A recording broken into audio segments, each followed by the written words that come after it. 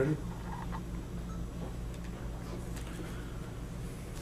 All right, so we'll continue from where we left off in Pirkei Avot, Pirkei Avot, Mishnah Hey.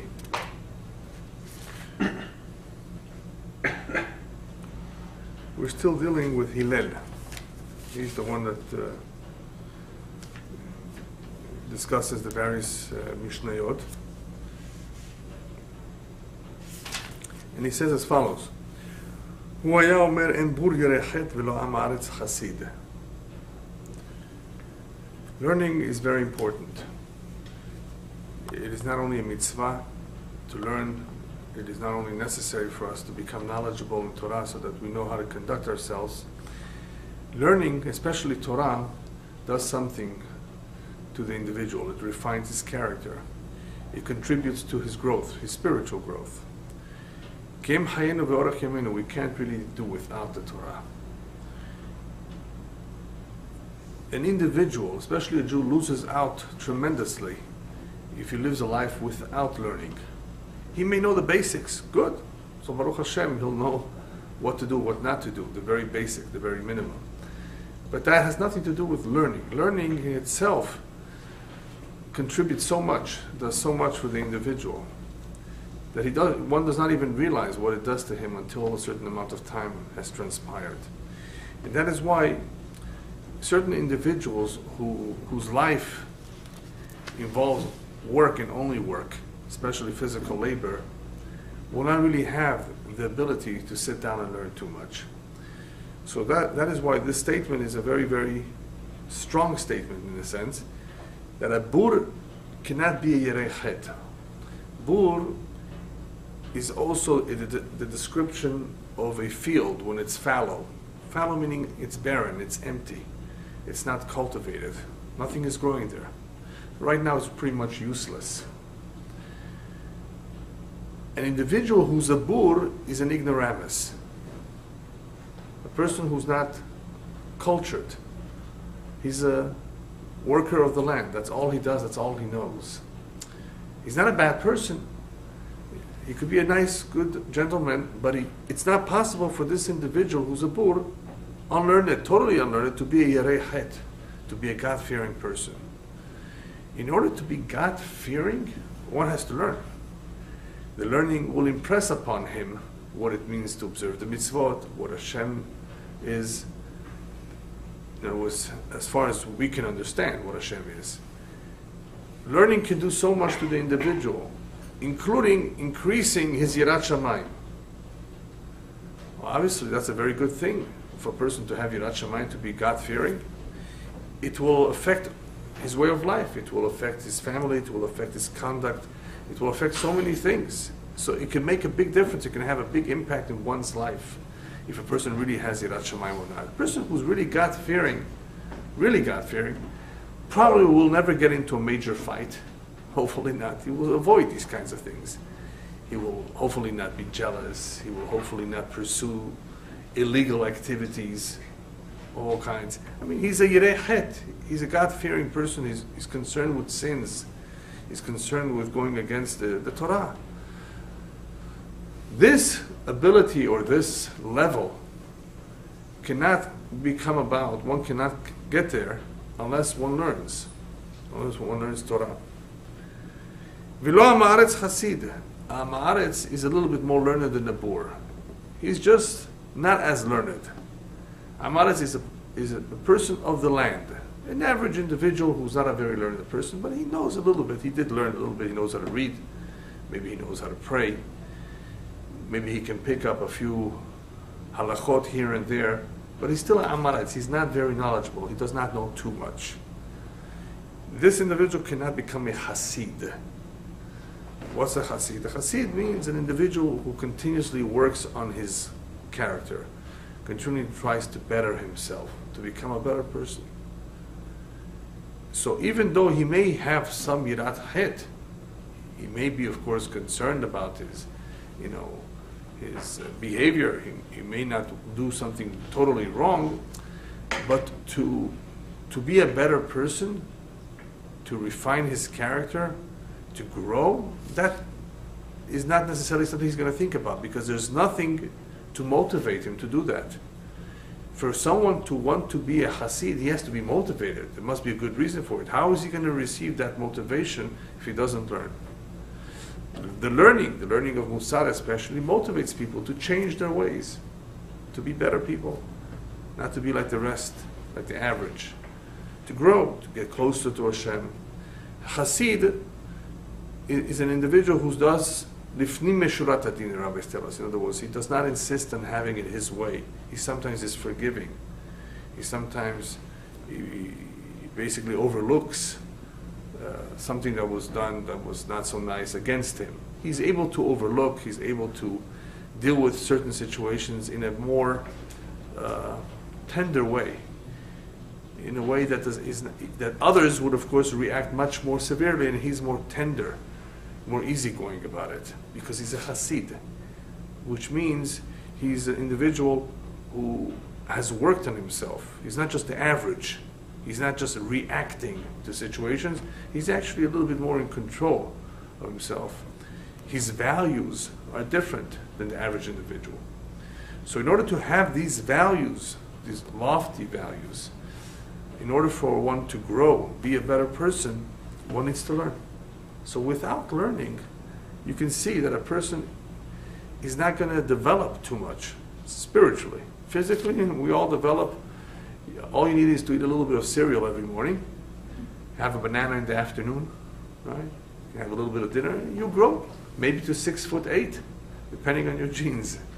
That's physical growth. Spiritual growth, that requires tremendous amount of effort to invest in learning and in receiving guidance, of course, from the Chachamim, from the Tzaddikim. And the person who's a bur, a person who's a Am Haaretz, he's not somebody that's going to be driven to that. Why should he? Why should he not be stubborn? He's stubborn. Why should he change that? What are the benefits of not being the way he is? He doesn't see. If a person does not learn, he cannot see the difference between how he was before and how he's after. You know, people who go on a diet because they're very obese. So they have pictures of them before and after, right? This is the way they were before. You see, you notice the difference. How did they get there? They made an effort. They obviously followed certain rules, and there's thousands of diets probably. And one of them worked for him, as long as he, of course, he went by it. So you notice the difference. Person who learns Torah really is dedicated to learning Torah. With time, there will be a noticeable difference about him. So Hillel says it's a chaval. Look what these people are missing. They cannot become Yerechet, they cannot become Hasid. They will never grow. And that is only because of a lack of learning Torah. These are not the only ones who don't learn.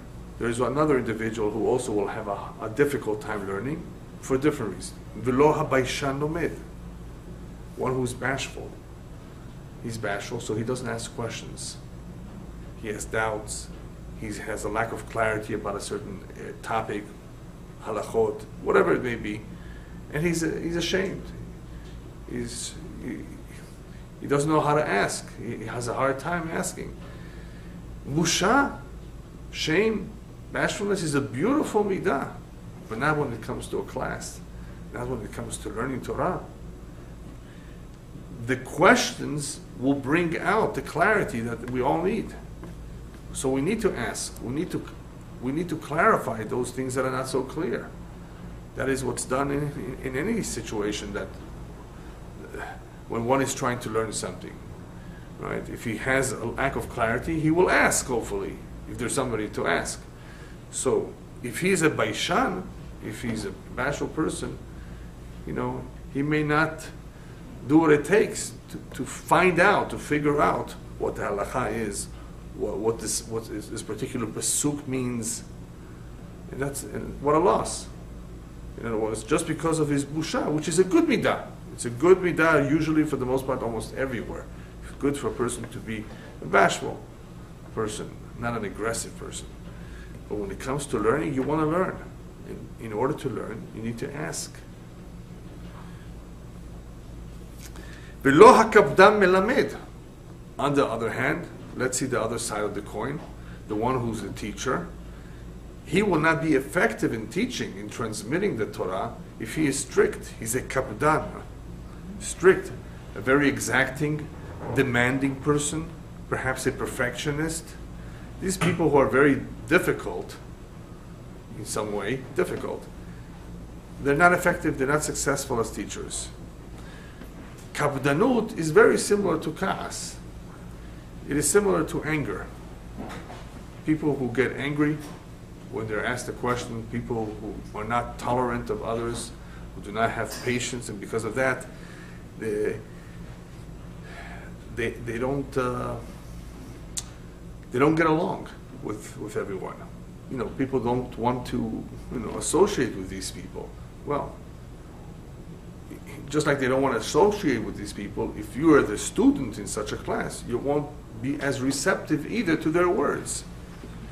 So it's not only amongst friendships, it's also in a class, it's also in a husband and wife situation. I mean, it's in many kinds of situations where two individuals have some sort of relationship. Husband, wife, two friends, teacher, student. When there's some connection, that connection will be weaker if the individual who's the giver, giving over the information, or the one expressing, making a request, husband or wife, is being very, very arrogant, angry about it, strict about it. The rabbis tell us actually it's a pasuk in Kohelet. Divrei chachamim benachat nishma'im. The words of the chachamim, of the wise, are heard, are receptive if they are given over benachat, if they're given over calmly. So the rabbis explain it, that if a person is going to be very, very tough, if he's not going to be patient with his students, if he's not going to be tolerant of their mistakes, then he won't succeed. Not only will he not succeed as a teacher, he will not succeed as a friend, as a husband, in all these situations. In other words, the tool, one of the tools to effective communication, whether it's in the classroom or elsewhere, is to understand that not everyone is perfect, number one. Because of that, people make mistakes. And because of that, you want to be patient with them. And you want to be tolerant of their mistakes. Well, it would be a different world if people would be patient and tolerant, wouldn't it? I mean, yeah. But many times, a lot of the hard feelings is as a result of lack of patience, a lack of tolerance, a lack of understanding that we're not perfect. And students, young children, what do you expect of them? That they should know it from the first time? There was one student who could not understand what the rabbi was teaching him only after the rabbi repeated it 400 times. Exactly. After the 400th time, the student understood it. You know what that means? The rabbi, of course, not only was a good teacher, he was a very patient teacher, and b'zchut that he did not give up, but every single time, whenever there was a need, he reviewed it 400 times. He lived to 400 years, from what I recall. 2 options. They give him 2 options. Yeah, you remember that, yeah? Right, that's true. He got both. He got both, yeah. Anyway, so this is the way to do it. Not to be a kapdan, not to be strict. Otherwise, you won't be a good melamed. You won't be able to teach. You won't be able to communicate. Very, very important point in life in general. Not to be a strict person, not to be very demanding. Be easygoing, flexible, right? Girnade, right? Yeah, just yeah, exactly. All right. For sure. Yeah, exactly. Yeah. All right. Next point. Actually, before we go to the next point, let's just go back to the point where we said before about learning. They say that Isaac Newton, who was a very smart individual, a very knowledgeable person in many fields, and was somewhat of a scientist too in his time. His friend made fun of him when they discussed the topic of astrology. You believe in this nonsense? So Isaac Newton is reputed to have said, and I believe he said, I studied this matter, you did not. In other words, I have an opinion because I studied it. I may have an opinion. You cannot have an opinion. And if you do, it's worthless because you did not study the matter. If you would study something, you would know something about it. You would come to appreciate and see the true value of it, if it's there. But without studying, one does not see the value of anything. I mean, one does not appreciate life, the world, b'chlal. That is why throughout Jewish literature, you find a tremendous emphasis on the chashivut, the importance of learning. Learning day and night, learning even if it's hard, learning till the last day of one's life. Learning. The Jew is always involved in learning. He doesn't stop, you don't retire from learning. You obviously want to learn from the right sources, not just from anyone. Next point. We're continuing to talk about learning. So Hillel adds, and if somebody is too involved in schora, in business, it may not be so easy for him to be mahkim, to become knowledgeable, to become smart. Lo kol hamarbe b'schora mahkim. In other words, if a person is going to be too involved in his business, and the learning to him will be secondary or incidental, not something that is of prime importance in his life, then because of that attitude, even if he learns a little bit here and there, that learning will not inspire him so much. It will not really make a dent in him as much. In order for the Torah to make a difference in one's life, then the Torah has to be nechshevet beinav. It has to be looked upon as, this is, for me, the most important thing in my life. When one is very, very involved in his business, he does not have the same constancy that is required for learning. For successful learning, you need a certain amount of time, you need constancy, and you need devotion. Right? You need misirut, you need the time, and you need obviously the constancy. So if that is lacking, and that could be easily lacking when somebody is very involved in his business, then how much will he be mahkim? So that's why he says, Lo kol hamarbe b'schora mahkim. He will not be able to acquire as much as if he would value it properly and be constant about it.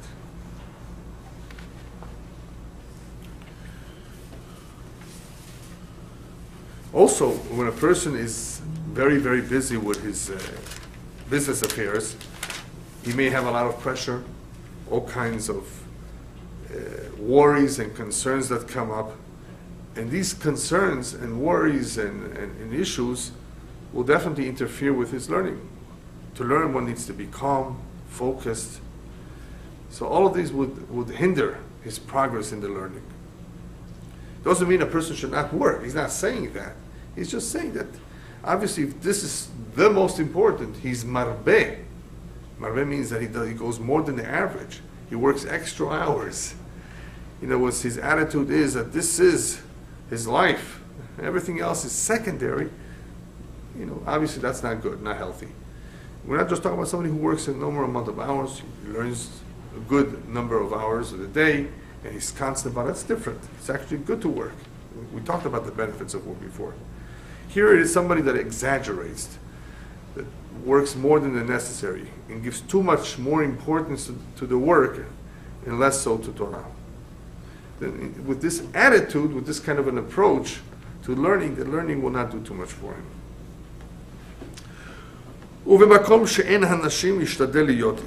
Very, very important point, this last point in this Mishnah. In a place where there are no anashim. It doesn't mean in a place where there are no inhabitants. Here he means in a place where there are no individuals who are upright, who are doing things normally, right. They're all corrupt. They're all doing things not according to the Torah. In such a place, ishtadel liyot ish. You be the one to be upright. Why is he telling this to us? Because we did hear before the words from him. Al tifrosh min hatzibur, if you remember last time. Don't separate yourself from the congregation, from the community. Don't be an outcast. Don't be different than everybody else. Be together with them. But that's on condition that they are good people. So here he comes back and tells you, in a place where there are no good people, in a place where people are not doing the right thing, it doesn't mean that you should do as the Romans say, when in Rome, do as the Romans do. No. You can be the good person. Imagine if everybody steals, if everybody's dishonest. They tell you sometimes, why don't you do this? He says, how could I do this? It's illegal. But everybody does it anyway. You see? So just because everybody does it anyway, does that mean you have to do that too? You be the good person. You be the honest person. But it's tempting. The Yetzer Hara says, why should I be in Israel? They would call you a friar. Why should you be a sucker? Everybody else is getting away with not paying taxes, and I have to pay my taxes. That's the right thing to do. What's the question? Right? So, b'makom she'en anashim, in a place where there are no people that are doing the right thing, this is one interpretation. You at least make an effort to do the right thing. Now, it's also talking about a place where there may not be leadership. There may not be Talmidei Chachamim, Sofrim, scribes, Mohel. There may not be these qualified peoples that are necessary for a community. Instead of saying, well, I'm going to leave. No. You be the one. You take the lead. What's the chidush here? What is he telling us? He's telling us because you might say to yourself, it's not good to take a position of authority. We learned that before, to stay away from Rabbanut, from Srara, from these kinds of positions. Too much politics. No, but there's nobody else. If there's nobody else, then you be the one. If you're qualified. If you're the only one and there's nobody else to take that position, the place is gonna suffer as a result. They need you. So b'mkom she'en anashim, if it's such a place where they need you, ishtadel liyot ish, then you be the one. But it's also important to keep in mind that when the makom is not behaving itself, then a person should not think twice to oppose that. Avraham Avinu is an example. Avraham Avinu, the Midrash says, is called Avraham Ha'ivri. Why is he called Avraham the Ivri?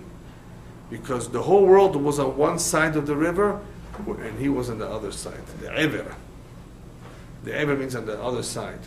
So even if the whole world is opposed to you, so what? You continue to oppose them. You be on the other side. You don't have to be on their side. They're the majority. Makes no difference. It's a majority that is pasul.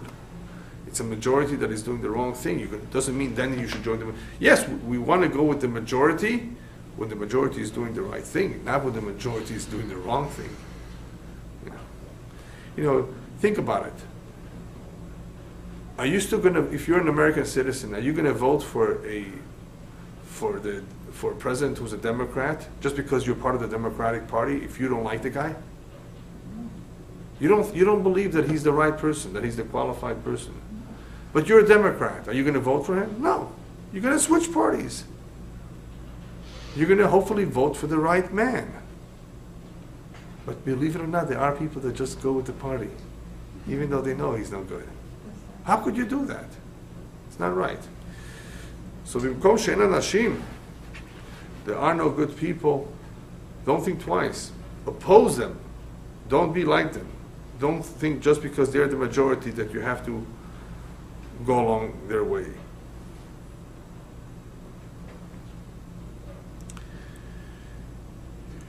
So Hillel is basically stressing over here is that even though people are not working on themselves, even though people may not be doing the right thing, it should not dissuade us in any way from not working on ourselves. We can be good people. We can be the better people. A person should not be discouraged just because nobody else is working, nobody else is doing it. Everybody speaks Lashon Hara. Chaz v'shalom. So just because they do, does that mean that you should not try to work on this midah? It has nothing to do. If people are not doing it, that should not hold you back from being who you should be, a better person. I saw another very interesting pirush, even though that's not a simple pirush, but there's also a lot of truth to it. במקום שאין אנשים משתדל להיות איש.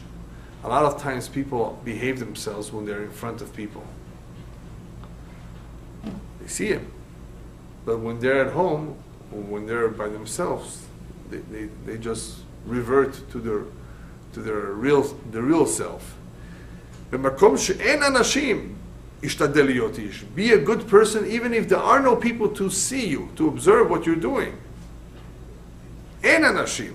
Even then, in your own home, be a good person. Do the right thing. Just because nobody is watching doesn't mean that you can do whatever you want.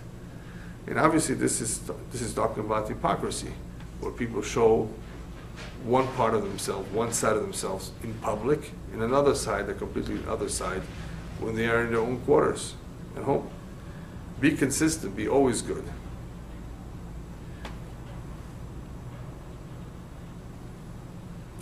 And now we've come to a very, very important Mishnah in Pirkei Avot, a very unusual Mishnah, a little bit difficult to comprehend, not your typical, a little bit, I would call it, if I may use the word esoteric. You know what esoteric means? It's a little bit mystical, what Hillel is about to tell us.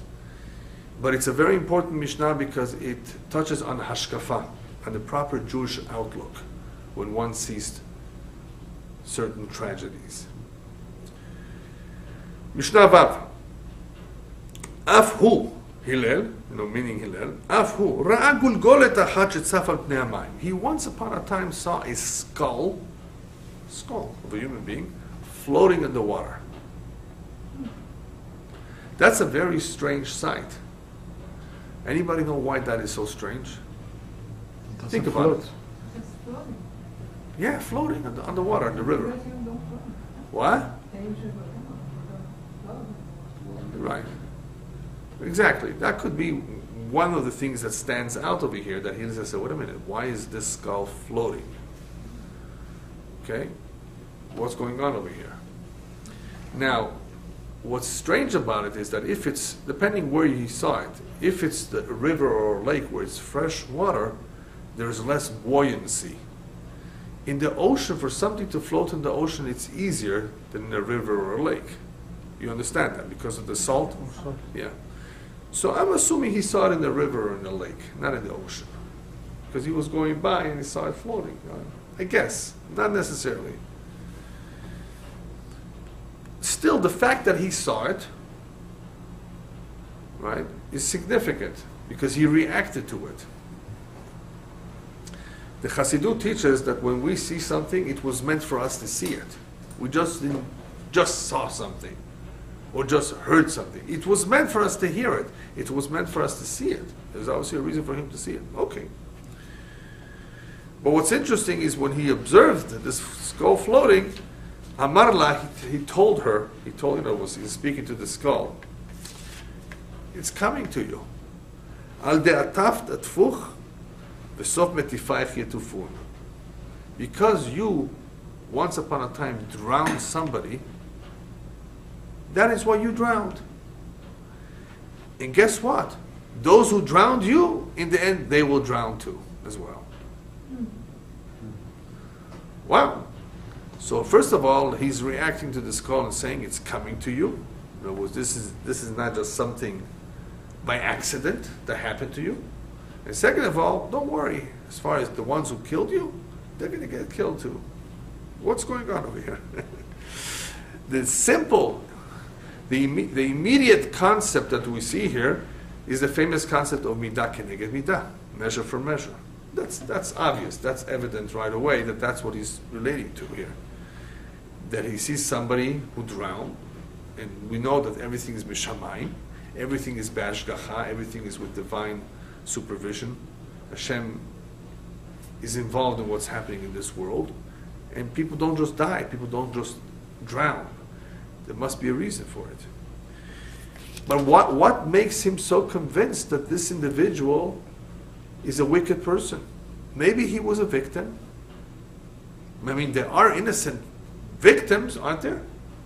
Every day we hear it. In the news the other day, a guy was on the sidewalk holding his baby, and somebody shot the baby, passing car. You know, all kinds of stories like this. So, what makes Hillel think that this guy is a rasha? That he killed someone, and maybe he could have been a victim. It could have been, by the way, it could have been a victim. Easily could have been a victim, that somebody just drowned him in the water. This man never drowned somebody, like Hillel claims he did. It's very possible.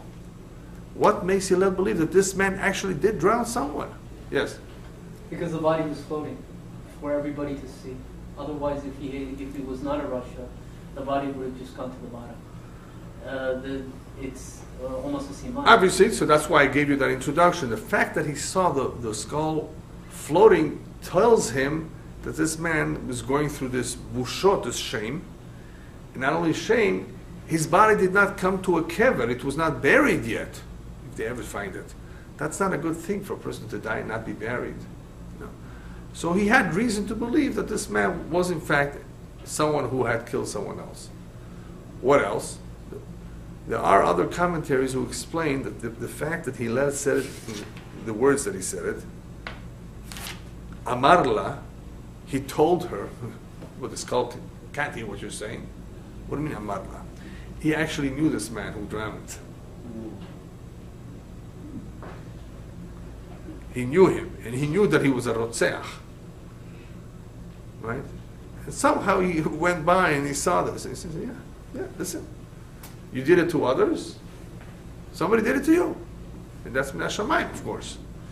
So that's just another pirush. It doesn't necessarily have to be that he knew him. I still agree with you that the simple idea behind this is that he saw the circumstances here as such that basically are important lesson of not only midah keneged midah, but the fact that if a person goes through this kind of bushot, it's clear, Yad Hashem, to reveal it to everyone else that he was not a victim, that he was a rasha. Why should the other ones then be punished? It's because you killed, because you drowned, you got drowned. The other ones who drowned you, they will be drowned too. Why should they be punished? He deserves it. Yes? It's in the same allegorical category of the roof, with the fence up. It doesn't have to be your house that the guy falls from. It doesn't have to be you necessarily to drown the guy. He has to be drowned, but it doesn't necessarily have to be these individuals. Right. It can be anybody. That's true. Yeah, but why are these why is he saying that those who drowned you, the ones who actually did, will be drowned? Because they are also Russian.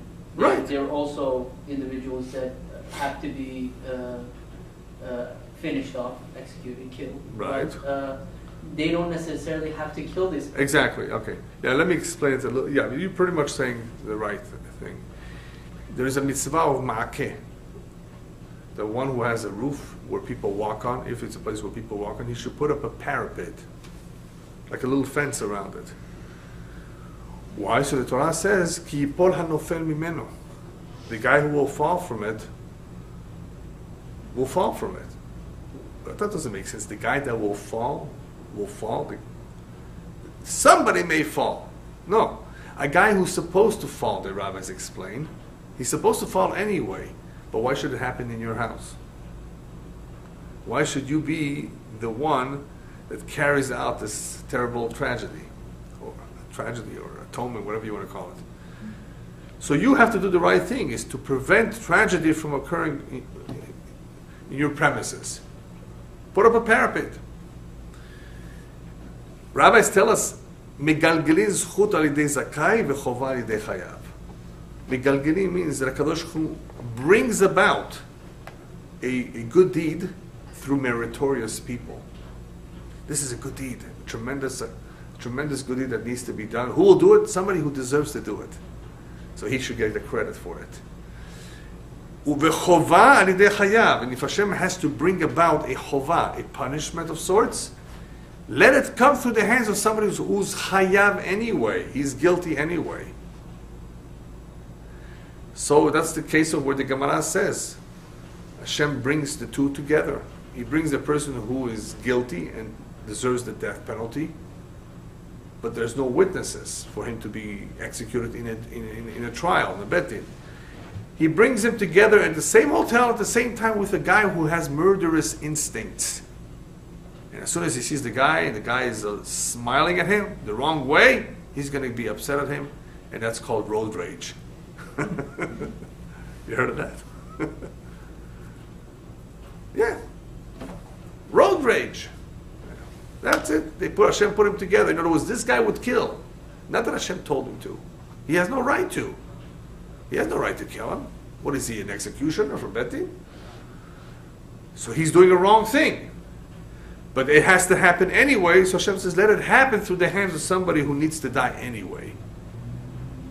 Through somebody who's guilty anyway. So of course, if he does it, he eventually will get killed. Yeah? What would be the reason for the innocent to drown? Well, I'm going to get there. I'm going to get there, sure. Okay.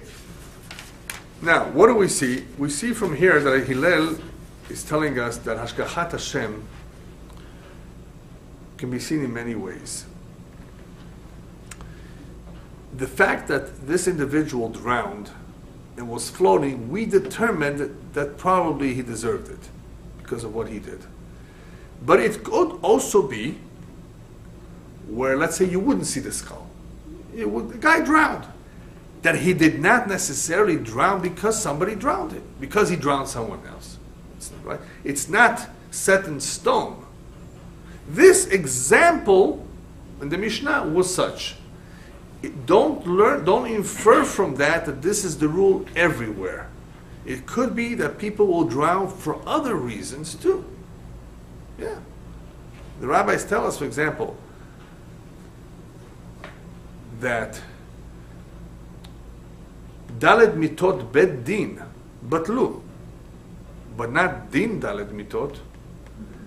In other words, the 4 types of death penalties carried out through a bet din of Sanhedrin, right, are no longer applicable today. We don't have a Sanhedrin, right? Nobody's put to death. There's no official death penalty through the hands of human beings. In other words, in the Jewish system. Not today. But that does not mean that just because we don't have the ability to carry out the death penalty, that the din of Arba Mitot, that the judgment for these 4 mitot is non existent. It's existent. Hashem takes care of it. Instead of Sekilah being thrown out of a building, which is called stoning, but it's not really stoning, it could be a car accident, Hashem Yishmor, God forbid. Instead of Henek, choking, it could be drowning, which is equivalent to choking, asphyxiation. Instead of hereg, which is like a guillotine, being taken off the head, it could be a person is shot, which is equivalent to it. And instead of serefa, which involves swallowing hot lead, which burns the intestines almost instantly, it could be a fire, smoke inhalation, electrocution. Shem Yishmor. Yeah.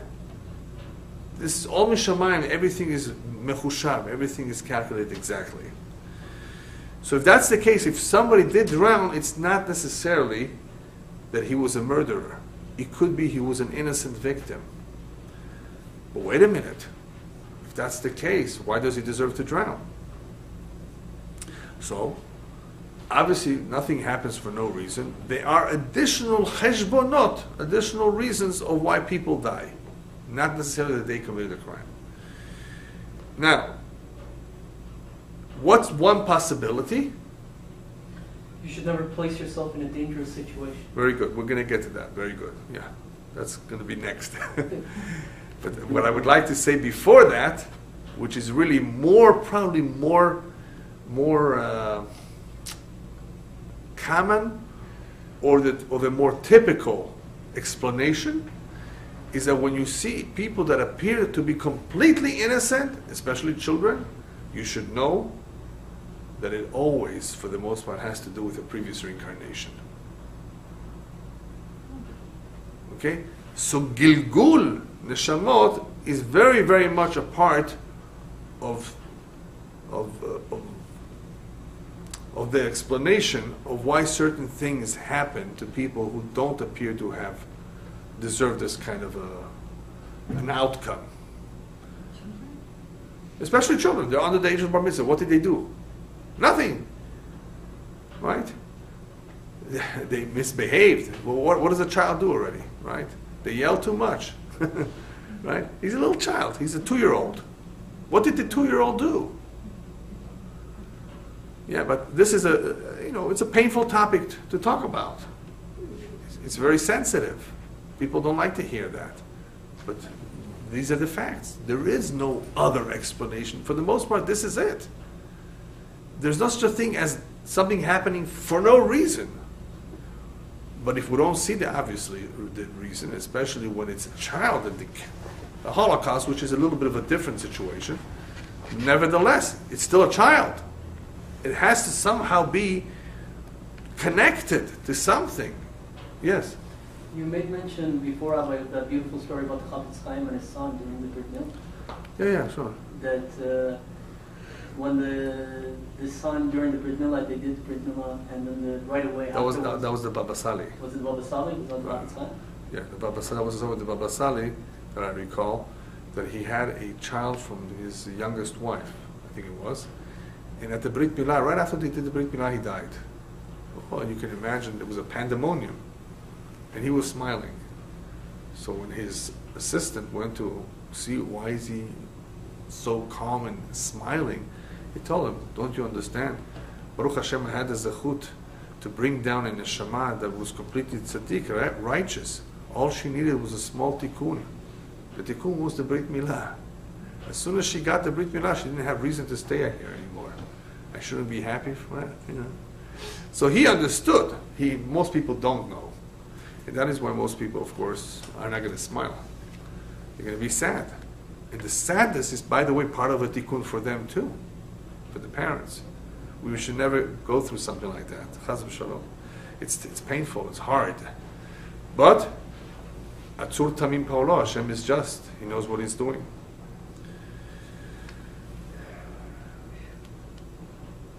So here, that's what we have over here. We have a situation where Gilgul definitely takes a great part in explaining why certain individuals who don't appear to have been guilty, on the contrary, they're innocent, simply victims, had experienced something like that, because it has to do with a previous lifetime.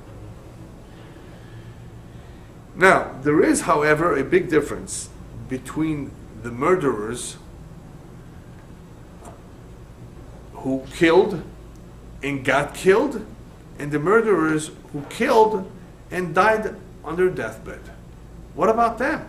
How did they die on their deathbed? At the ripe age of 96.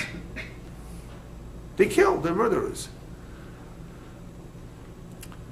So the rabbis explain that there's a big difference between these two murderers. They're both guilty. One is worse than the other. And the one that's worse, for whatever reason, he will not get his punishment in Olam Hazeh. He will only get it in Olam Haba. So for some reason, he may live a long life, for whatever reason. And since he is not killed, he doesn't have a kapara for his murders. Because mitah mechaperet. When a person eventually dies, as long as he did teshuvah, the teshuvah in conjunction with the death, especially if it's a tragic death, serve as an atonement to him. When he comes up, he's happy he got rid of it down here below in this world. If a person is a murderer, if a person committed tremendous crime and he did not get what he deserves in this world and he did not do teshuvah either, then in Olam Haba he's going to have to pay for it.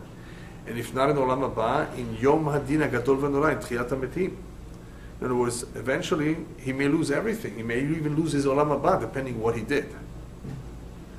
So there's a big difference between these two murderers. So a murderer who gets his death here, yes, we look at it as he got what he deserves, but don't only look at it as he got what he deserves. He actually is better off like that. Because in the end, Judaism is not a religion of punishing. It's all of atonement. It has to do with, this is to the benefit of the individual. Of course, he deserves it. Of course, it's coming to him because of what he did. But the correct way to also look at it is that, in a sense, hopefully, if he did teshuvah, he regrets, this will be his kapara too, as opposed to the one who nothing happens to him, which is a possibility too, for reasons that Hashem only know why Hashem is pushing around, protecting him, that nobody should hurt him. Hashem doesn't want him to receive the kapara, or maybe he has some zechuyot that are protected. Who knows? All kinds of reasons. Some people ask, why was Paro punished? After all, Am Yisrael had to go through Egypt and had to go through servitude, through a hard time. So Paro was carrying out the judgment of Hashem. So this is similar to what we said before, that Hashem brought them to Egypt into the hands of Paro, who deserved, right, to experience the Makot. But that's just part of the explanation. The Ramban, I think, says that had Paro carried out the judgment of Hashem neto, without exaggerating, without being brutal about it, he would not have been punished. Had he done exactly what Hashem wanted of him to do, he wouldn't have been punished. But because he exaggerated, he overdid it. He killed little babies and threw them into the Nile. He did things that he was not supposed to. He did more than what he was supposed to. And he did it in an evil way. That is why he's punished. So he's being punished for that which he did beyond what was asked of him to do. That's the reason. I want to just share with you 3 quick stories that are found in the Me'am Lo'ez. I saw them in the Me'am Lo'ez, as far as Midah Keneged Midah. And some of them we may have talked about in the past. Just it pays to review them, because you can see how the Hashgacha takes care of everything. 2 friends, they were good friends. They went on a long journey, a long trip. The 2 were very different. One saved money. He wasn't a big spender. He used to save everything. The other one was just the opposite. Whatever money he had, he spent. He wanted to enjoy life. Here they are by themselves, some remote location.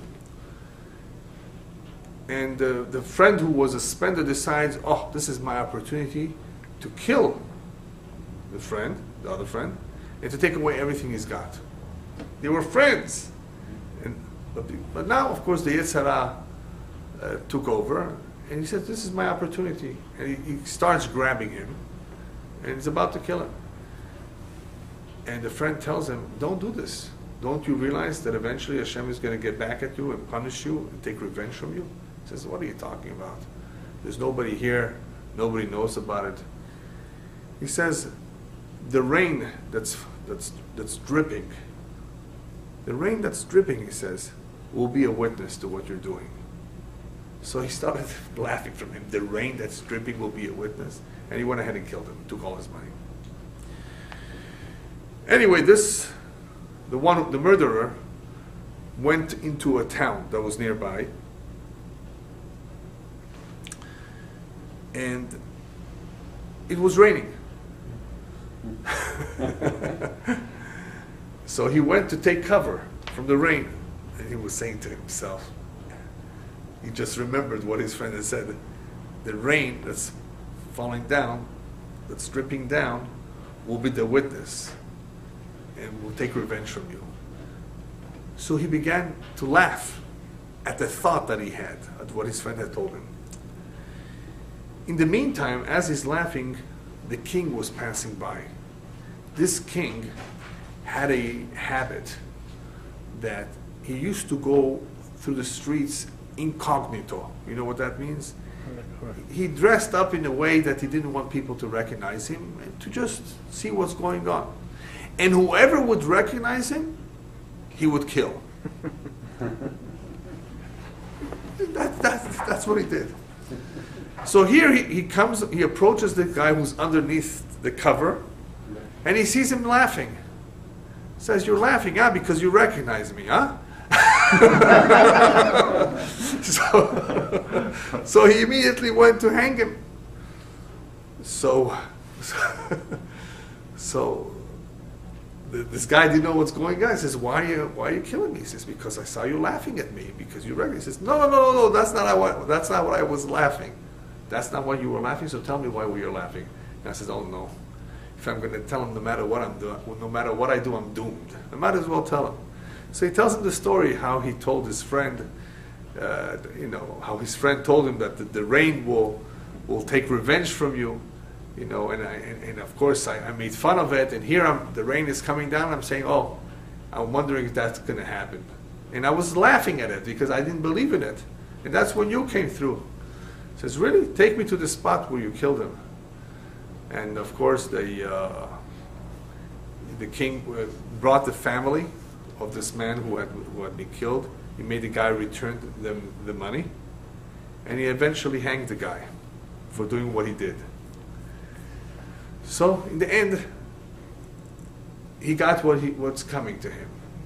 He thought there's no witnesses. Yashamayim, they see everything. The other story was and there's a similar story somewhere else. This one is actually quite similar to another one, where the king was very good friend with a Jew, the Jewish doctor. And the bishop was an anti-Semitic bishop who hated this Jewish doctor. And he always tried to convince the king to get rid of him. And the king did not want to get rid of him. He's a good Jew, he's a good doctor, he's a good man. This king had an only daughter who he loved very, very much. So the bishop decided he's going to talk to the daughter. And he tells the daughter, "Listen, tell your father to get rid of him." Okay. Since the bishop was teaching her and taking care of her, she listened to the bishop and told her the king. The king says, "I love you, my daughter, but he's a good man. I don't know, just want to get rid of him." Why get rid of him? He's a good man. So the bishop decided on another tactic. He told the daughter to make herself sick, to make believe she's very, very sick and she's going to die, unless he throws him out. So the king sees how she is, and the only way that she's going to feel better if the king, her father, fulfills her wish of throwing him out. And he had a very hard time until he had no choice. And he said, "Okay." So he told the king, the doctor not to come anymore to the palace. But that was not enough. Apparently the bishop was very upset that this man was still alive, and he decided to tell the daughter, "You have to tell him now to kill this person because he's a threat," or whatever. So she finally tells her daddy that she had a dream. A terrible dream that she's going to die unless her father does what she needs him to do. So the king says, "I can't just do anything you want." He says, but I'm going to die otherwise. So he finally agreed whatever she says. So she says, "Well, they told me in the dream that this doctor has to be put to death. Otherwise, she's going to die." And he believed her, So what does he do? He tells the doctor, "Tomorrow, I want you to come at 9 o'clock exactly to this spot." That spot was where it was a big furnace. It was a big furnace, and I want you to check out what's going on over there, and to ask the guy if everything that the king had said was taken care of. The king is a good friend of his. He says, "Fine, I'll be there at 9 o'clock sharply." And the king, of course, intended him to be thrown into the furnace as soon as he approached. That's what he made up with the guy who was in charge.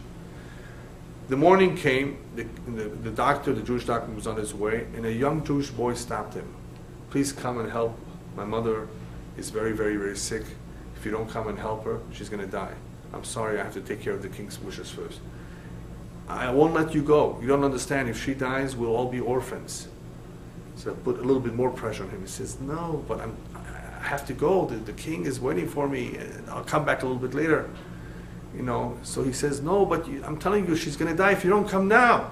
Why is your life more important than her life? He really gave it to him. So the doctor realized that that there was some truth in what he was saying. This is very important too. Sakanat nefashot. So he decided to go to the mother to take care of her. Some time went by, and afterwards he immediately ran to the spot. But before he got there, the bishop went to see if at 9 o'clock the doctor was thrown into the furnace. So he comes to check at 9:05, 9:10. So everything is okay. We'll take care of what the king asked you to do. So he threw the bishop into the furnace. Yeah. So when the doctor finally came and he was approaching the place, he saw the king crying. And all of a sudden, the king sees him, and he says, "Why are you crying? And what are you doing here?" So they were shocked at each other, and finally they understood what had happened. That the bishop was behind the whole thing, and he's the one that intended to kill him, and instead he got killed. You see, Om Hashemayim. Here he did not even kill; he intended to kill, and he got killed. Third story was that there was a poor woman, a widow, in the edge of town, who people would come by and would help her, would give her tzedakah. But she had a very strange comment to make every time people helped her. She would basically say, whatever you give me is for your benefit, for your good. In other words, it's not for me. So one time a duchess, you know what a duchess is, a very important woman, came to her and helped her, and she said the same thing. Now, what did the duchess do? The duchess brought her, instead of money this time, she brought her a cake she baked for her. So every time she brought her money, and now she brought her cake, she still said the same thing. But this time, the duchess was upset when the woman told her, whatever you do is for your own good, for your own benefit, not for me. The duchess was upset. What do you mean for my good? It's for your good. No, whatever you do, it's ultimately for you. It's ultimately for you, not for me. So she decided that in this cake, she's going to put poison. She's going to put poison. What do you mean it's for me? It's ultimately for you, not for me. So she put poison in the cake. And the woman was so impressed by the cake that she put it away. She didn't want to eat it. It was such a nice cake. A couple days later, it happened to be that through that part of town, the Dutch's son was coming by. He was traveling. And he was very, very hungry, and he stopped off at this little hut. And she greeted him, and she says, "Oh, I have something for you to eat and to drink and to rest a little bit." She gave him a little piece of the cake, and the guy died. So when they went to call the Duchess said, "Now I understand what she was saying, the old lady was true. Whatever you do is ultimately going to come back at you. It's ultimately for you. In other words, if you do something good, it comes back to you as good. If you do something bad, it comes back to you as well. Whatever you do, it's for you." You understand the idea? It's ultimately coming back to you, one way or another. So here she took it in the wrong way, the Duchess. But in reality, this was a very, very important idea that she was telling her. Yeah, of course she was helping her. But whatever you do is ultimately coming back to you. If you had done something good, it would come back as good.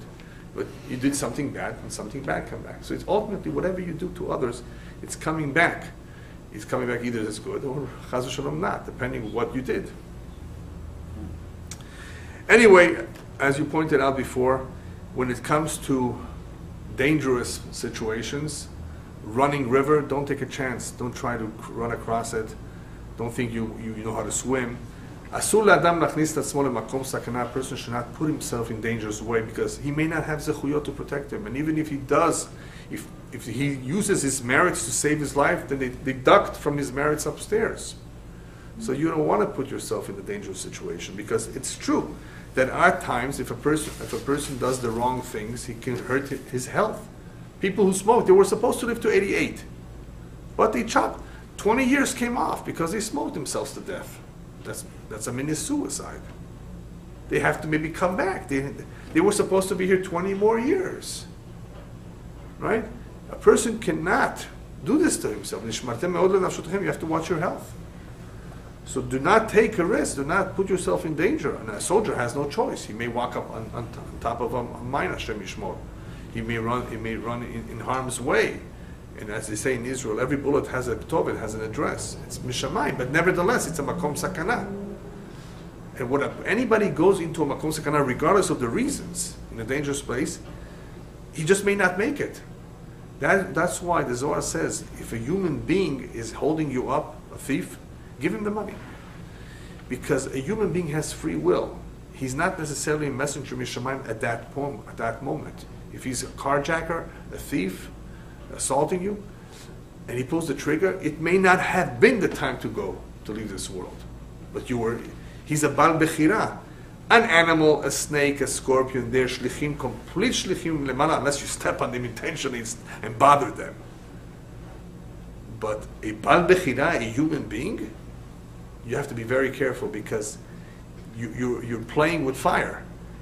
Russian roulette, same thing. Don't take a chance because you may not have enough of a zchut to be protected and for him the trigger to be jammed. People have had miracles, the trigger was jammed. But don't expect that because he's a bal bechira. He's not necessarily a messenger b'shamayim. Therefore, don't put yourself in a dangerous situation. Yeah. There's an element of luck involved then. If you're involving someone that's using their free will to harm you.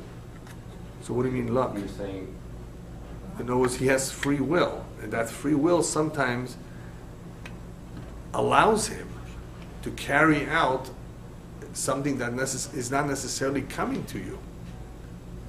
You're playing with your life. In other words, you give him the money.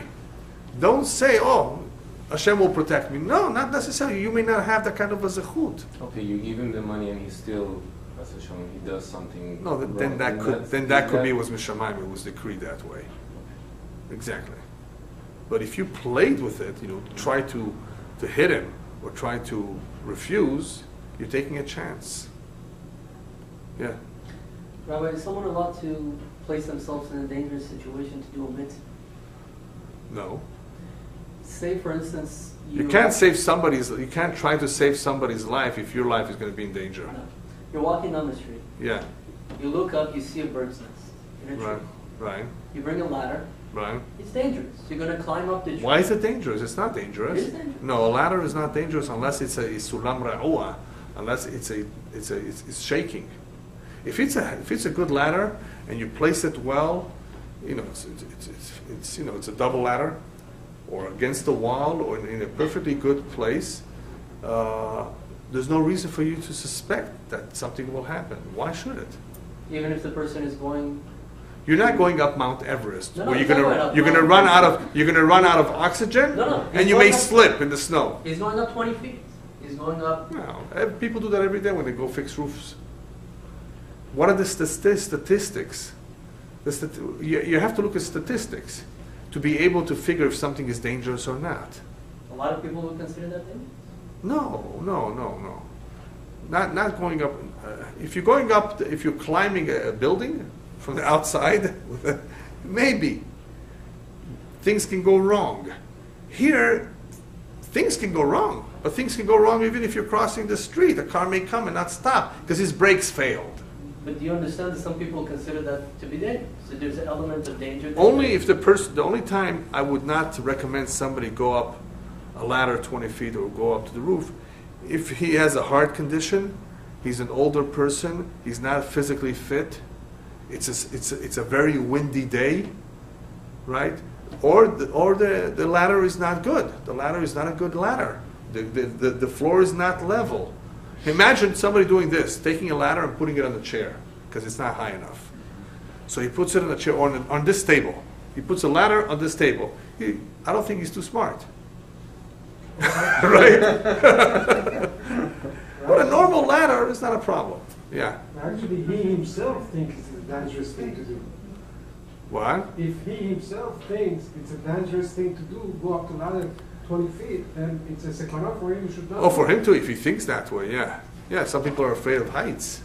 Yeah. For the normal person, a 20-foot ladder is not a big deal. Well, would he be protected by the mitzvah? Not necessarily. Not always. No, that's the famous story in the Gemara with the young boy. Yeah. For the usually, a person that goes to perform a mitzvah has some degree of protection, but it's not a guarantee. It all depends what his history is like.